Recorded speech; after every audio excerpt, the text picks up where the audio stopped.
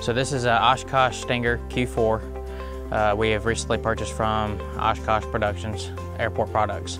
This truck is very minimum to what we can use or to what to have on the airfield. It's got 300 gallons of water, 40 gallons of foam, and 500 pounds of dry chem. We can shoot all 3 agents out of this nozzle here on the front bumper of the truck, as well as we have a booster reel type hose on the back of nozzle of the truck.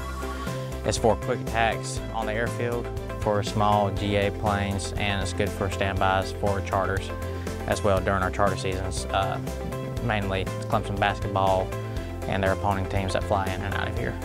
FAA requires us to have at least 2 trucks on site for these charter operations, depending on what type of aircraft for fire rescue operations. The FAA paid 90% of the funds, the state paid 5%, and then we paid the other 5% of the truck when it was delivered.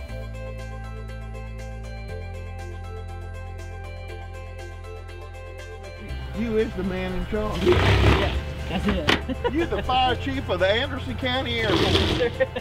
That's about it.